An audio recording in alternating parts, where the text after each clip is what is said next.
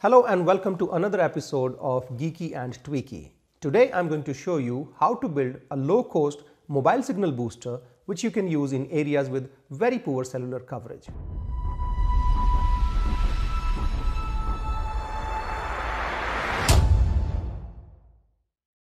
First we will discuss background of the problem and the solution design. Then I'll show you the construction video, and finally we'll look into the results and we'll come to a conclusion. In the basement of my house, I have set up a small office where I usually work. I have got good Wi-Fi coverage, so data connectivity is not an issue. But the problem is there is no cellular coverage, so I cannot receive voice calls or SMS messages. Most of the time my colleagues complain that your phone was out of reach. So I did some search and found out that there are commercial solutions readily available, but they are a bit costlier. So I decided to do something on my own. With a bit of research, I was able to find out that even a simple Yagi antenna could be helpful in this situation. This is what a Yagi antenna looks like. It's got some spokes connected on a boom, and the signal is carried with the help of a ribbon cable or a coaxial cable. There are three main types of elements in this antenna. One is called reflector, then there is a driven element which is a half wavelength dipole, and then we have directors. All of these are connected on a boom. Now the size and separation between these elements is something which is governed by the frequency or the wavelength. At this link, which is given in the description, you can find out the calculations. It tells you what should be length of the driven element, what should be the length of reflector and the directors, and what should be the spacing between these elements. In order to simplify things, I have put them in an Excel sheet. In this sheet, you have to input the frequency here. You have to pick up the frequency in which your mobile service provider works. For me, it is Vodafone Delhi, and Vodafone Delhi operates in band number 3. In fact, it is band number 3 for their GSM coverage as well as for LTE coverage. Now band number 3, if you see, is 1800 megahertz. So I'm going to design the antenna as per 1800 megahertz frequency requirements. So for 1800 band, what should be the size? You have to input the frequency here, and it calculates length of each antenna element and the spacing between them automatically. In fact, there is a design sheet as well where you can see it, how it looks like. So for example, for 1800 megahertz band, these are the lengths of the elements and the spacing, which is shown here graphically. So the reflector element for 1800 megahertz has to be 95 mm in size, separated by 58 mm to the dipole, 80 mm size, and then the director number 1 is 75 mm, director number 2 is 67 mm, and so on. Now that we have the design in place, let us print it, which we will use at the time of construction. In building and mounting this antenna, very basic tools and materials are used. Tools like plier, wire strippers, screwdriver, hacksaw for cutting, and soldering iron are used. The material used are also very commonly available at very cheap prices almost everywhere. You need a wire with 1.2 to 1.4 mm dia. If you don't have that, a typical metallic cloth hanger will also serve the purpose. It has similar thickness. The wire that I have used is made of iron, but I believe aluminium should give relatively better results. I'm using a PVC casing as boom for this antenna. Finally, you will need a coaxial cable. You can use your TV or DTH cable for this purpose.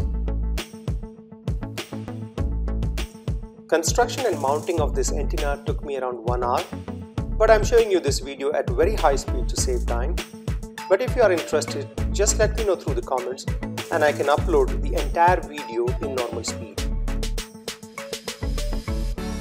One by one, cut all the elements required for the antenna from the wire. Make sure that you measure it against the scale. Accuracy is important here because any deviations from the length that are needed will impact the performance and directivity of the antenna.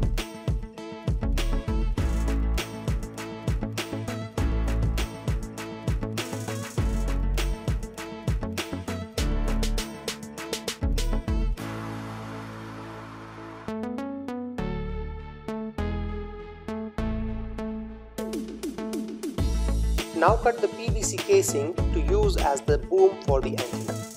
Length of this piece can be calculated by adding together the separation between all the antenna elements. 1 inch margin on each end will be good for the stability of the antenna.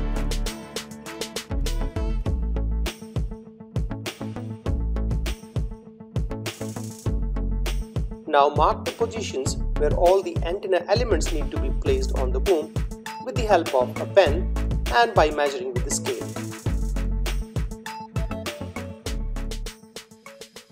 After this, I simply used the screwdriver to punch holes through the casing from where the antenna elements were mounted. If you want, you can even paste the antenna elements on the top of the casing.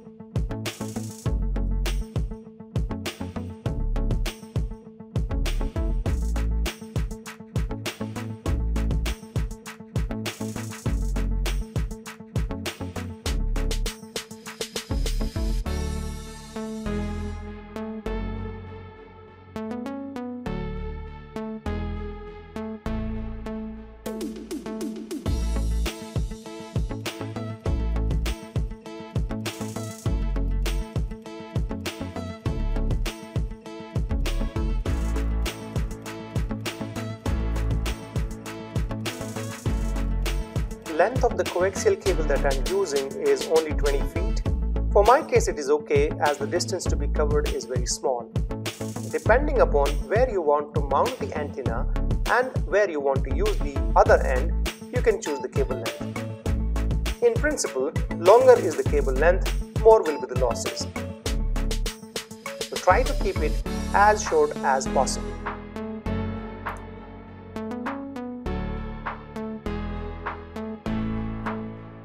To avoid the stress on the solder joint of the dipole element, I routed the coaxial cable through 2 holes punched on the casing cover and finally assembled the antenna together.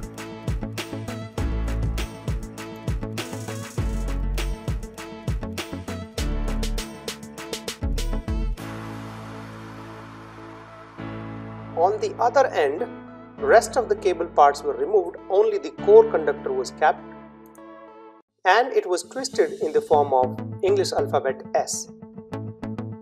In order to avoid any potential scratching on my phone during the use, I kept this part enclosed between 2 plastic cards and just taped them together.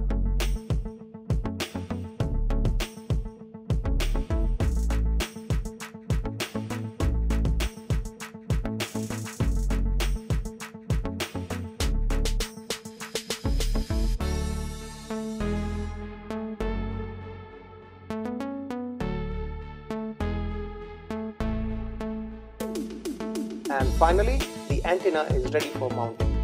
I mounted the antenna using a bamboo stick around 7 feet in height and placed it in my front yard pointing towards the mobile tower. Although I am not getting a clear line of sight from the mobile tower at this height, but it still works great.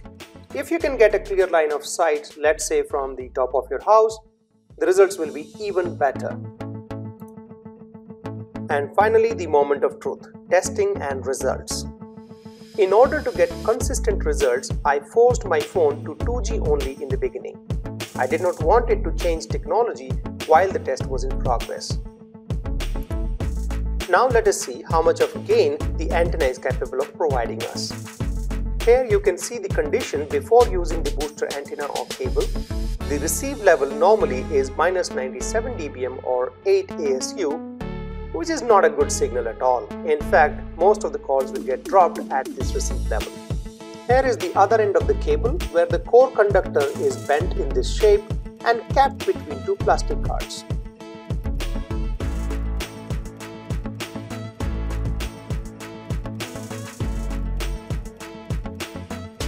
Within a second of placing the phone over this receiver cable, the reception shows improvement. You can see here the receive level improves up to -69 dBm or 22 ASU, which is a gain of around 28 dBm, which is pretty great for a homemade antenna.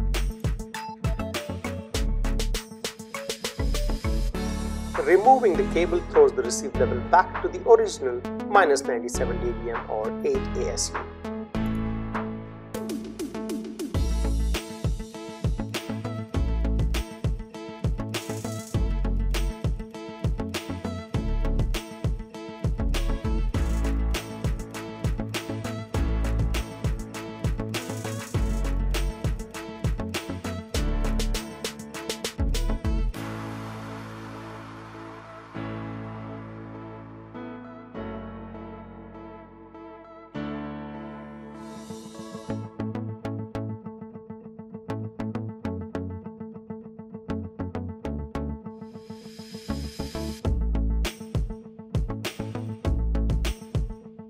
At this moment, the network selection mode was changed to LTE, 3G or 2G auto selection, and a speed test was performed using Ookla app.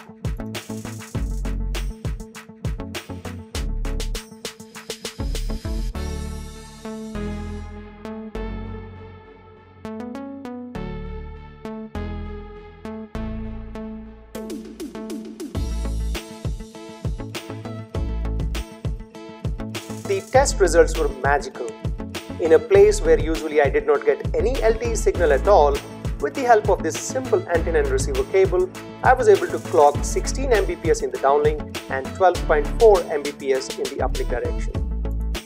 Now someone may say that 16 Mbps for LTE is not really a good throughput. But believe me guys, in Delhi NCR, this is probably better than the average user experience throughput in any place.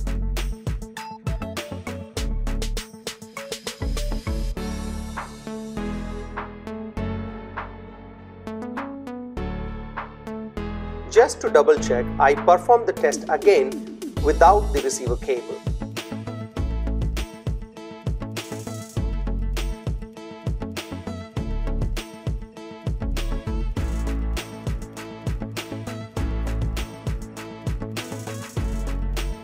And as expected, the test failed because there was no network coverage for LTE anymore.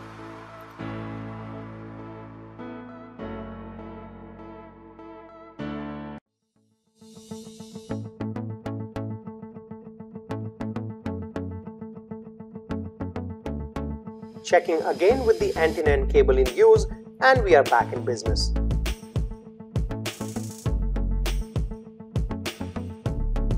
It is important to point out the receive level for LTE 51 ASU is pretty fantastic receive level in these given conditions.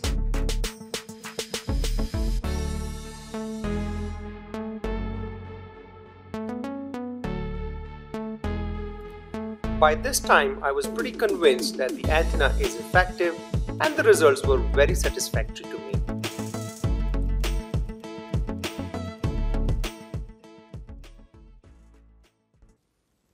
Alright, so I'm sure that you like the results. It's pretty impressive, right? With such a low-cost device, you could boost your signal so much. Now let's conclude, guys. If mobility is your concern, then definitely this solution is not for you.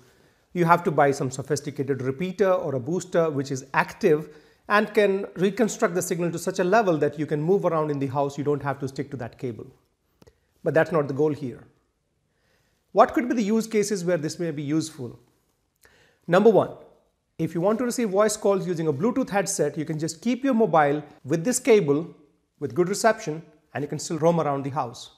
Second use case could be if you want to use your phone as a mobile hotspot, or you have a data device just for that purpose, you can keep it sitting on that cable with good reception and you can get good data throughputs with that. In the third case, if you are okay with holding this cable behind your phone, you can still make voice calls. So obviously guys, this is not a sophisticated device, this is a cheap alternative to that, and I believe it serves the purpose well. And hey, since I constructed on my own, I find the results to be very satisfactory. Hope you liked this video. I'll see you in the next one.